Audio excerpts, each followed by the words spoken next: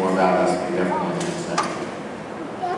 Now, in reference to the issues raised by the parents from PSRA 4M, as you may know, there are multiple investigations taking place at the school right now. And so as far as the investigation itself is concerned, the investigation has to take its natural course.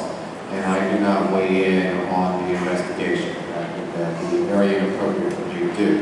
But at the same time, I will talk to Michael Best, who supervises OSI, the Office of Special Investigations at the Department of Education, to make sure that we're following the appropriate protocol in the engagement of the children in the school and following that protocol in a proper way. But beyond that, I can't comment on the status or the timeline connected to the investigation.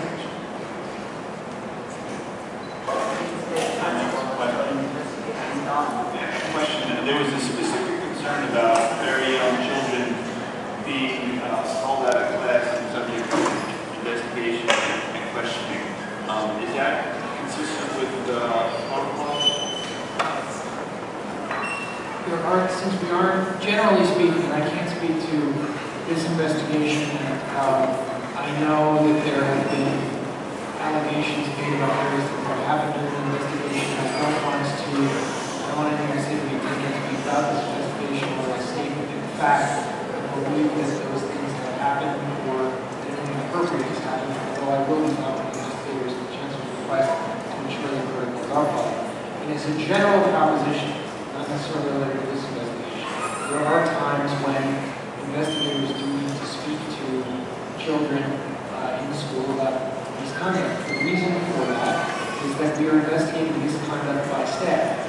It's exceedingly important for us to really find out what actually happened, and oftentimes the witnesses to various kinds of misconduct are the children in the schools.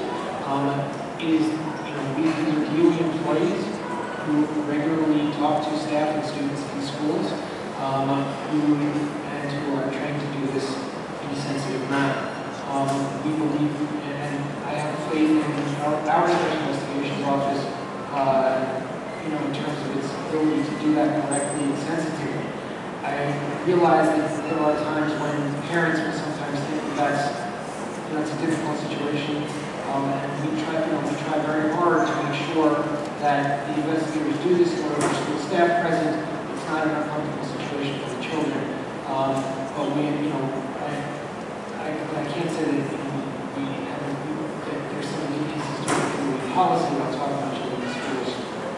So there's no policy that requires the parent to consent to this stuff? No, there's not. The important thing here for us is to get to the misconduct of Whatever the allegation. We don't want to find out that we were unable to interview relevant witnesses and a teacher or assistant principal or other school staff has done something inappropriate and we can't do something about it because we can get involved. Any other comments? I have a comment. I want to thank the Start Strong Bronx for coming out tonight.